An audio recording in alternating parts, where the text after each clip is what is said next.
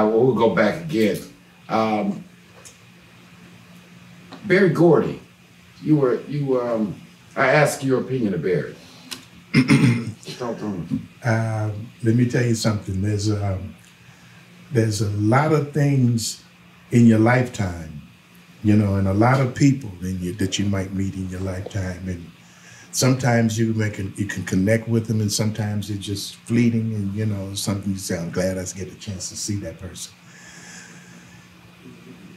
When you get to know Barry Gordy, you know that his dream was the same dream that a lot of those folks were having, you know, that made music, you know, and use music as a tool to be able to make people make their day. And I look at Barry Gordy like what he is, a one of a kind.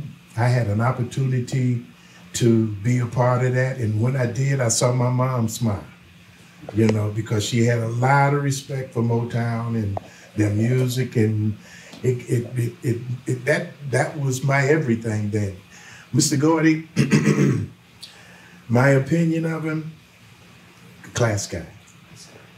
Class guy. I mean, you know, he's human, but he's a very classy guy. Smokey Robinson. Same thing. Class guy. Smokey Robinson, I mean, he is, I used to call Richard Street the quintessential lead singer, you know, and if I had to, if I had to have a tag or something going on about that, I think Smokey would probably be up there real close. Smokey has his own style. Richard Street did, I mean, when he sang with the Peps, he was Ronnie Isley. Wow. And when he sang with the Distance and the Temptations, he was someone else. You know Ron, have you ever met Ron Isley? Of course I have. Worked with him many times. All right. So did you get a chance to see that Versus thing with the Isley Brothers and Earth, Wind & Fire? And to give you some appreciation. So, you know, there's a whole generation younger that had never been exposed to people singing the kind of music like you guys sang, or the Earth, Wind & Fire sang, that the Isley Brothers. So like, those guys like were the most trended things, because like all these young people are like, oh my God, these people don't sing like that no more. No more. But you see, look how long, when I started singing, the first thing that people would tell me when I was telling them that was what was choosing for my career, they would say, well, that's just a 5-year job. That was what, 60 years ago? 60 years ago. I'm still rolling. I'm fixing to go out here sometime this week, and I'm working on some new stuff. You just got back last week from London. Yeah, I just did a thing in Europe, and talking to some folks about going back with the Undisputed Truth. So, you know, I did that thing over there as a commemoration to the Peps. You know, that was always it's hard when people would ask folks, what's your most important, or what was the best? Or I'm learning to know that it is all a whole mix. You know, I knew your dad, you know, and every time when I see you, I used to see you when we first met, and I used to think of your dad, and one day I was happened to be over Butch's house, and who showed up in the car? I was like, what? He said, yeah, he home. I was like, but I mean, the same guy, never changed, you know, and always a good guy. Oh, yeah. You know, so, you know, I know good people. I love good people, but you never know who they are until you have to reflect back and say, you know, people, you sit around and hear people talk about folks and they have their own opinion.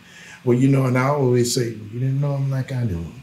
And that's, you know, and that's the matter of fact. You know, as far as talking about your daddy, Courtney, me and him, you understand, been dibbling dabbling, you understand, 50 years, you know.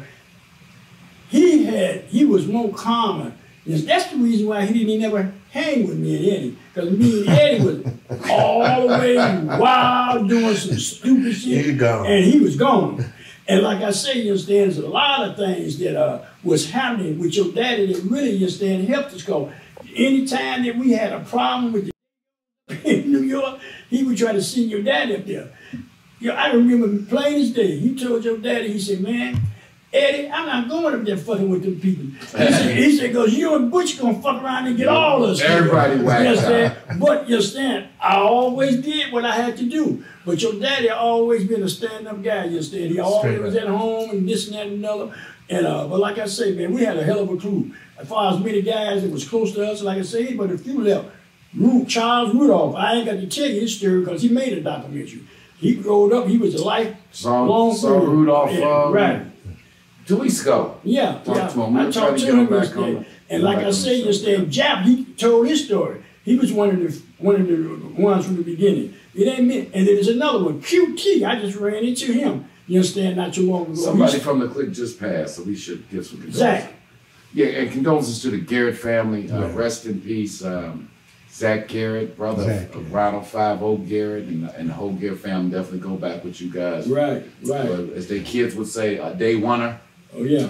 There from day one when it all began. Started. Charles is on the cover of that Feds magazine, actually, a shot that was taken at the 20 grand. With Eddie and Zach. Duck Trice too, didn't he?